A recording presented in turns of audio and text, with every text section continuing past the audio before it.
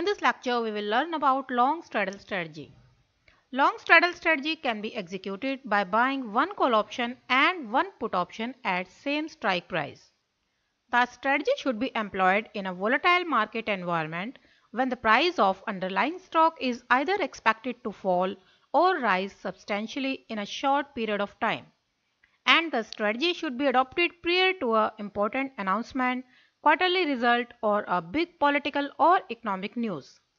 The strategy is considered to be profitable when market moves in either direction.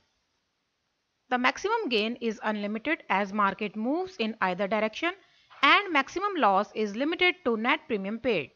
Suppose stock A is trading at $47 in January 2018 and there will be a big news next day about the stock. So you enter a long straddle by buying a January 46 call for $2 and a January 46 put for $1.5. The net debit taken to enter the trade is $3.5. As the lot size is 100, the net premium paid is $350, which is your maximum possible loss. If on expiration date the stock is trading at $57 by the impact of news, the 46 put will expire worthless, but the 46 call expire in the money having an intrinsic value of $11.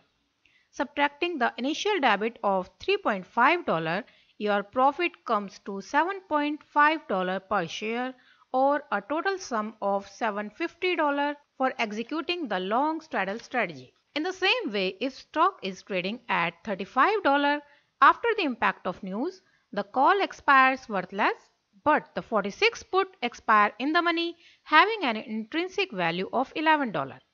Subtracting the initial debit, the profit comes to $750.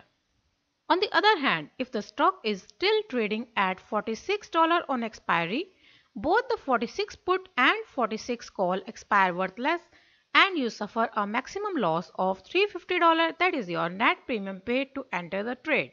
The best tip to make maximum profit from this strategy is to cut your both the positions whenever you get a near about 200% of your premium paid in profit.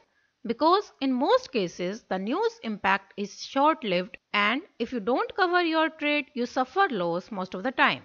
In this chart of Infosys, see the impact of news when Infosys indicated its 13,000 crore rupees share buyback offer to open on 30th November 2017. And after this news, the stock made a up move of 5.5% the next day and then it made a fall of 15% in next 3 days. In the second example, this is the early chart of Nifty. Before Gujarat polls result, the Nifty made a fall of 190 points in just half an hour and then recovered from there to the same level in next hour by giving a up move of 348 points. In both the examples, the call and puts gave a return of 300% and it was only the impact of news. So if someone entered the long straddle strategy, he could have made a profit of 300% here. And now a much awaited union budget is here and it is likely to present on 1st February 2018.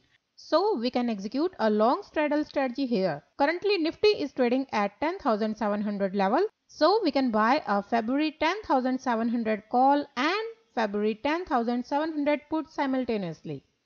Because we expect a pre-budget rally in Nifty before the event. The points to remember here are, if you are expecting a straddle in anticipation of a news event, you should exit quickly if there is no big move in the price. You can sell the profitable side after a price move and keep the unprofitable side in expectation of price retracement on other side. For example, if stock rises before or after a news announcement, you can book your profit by selling profitable calls. The puts at that point won't be worth much, but will increase again if price retraces downward. For this, you can draw a trend line for the up move of prices and exit from the calls option when trend line is broken downward. Thanks for watching the lecture. We'll see you in the next strategy.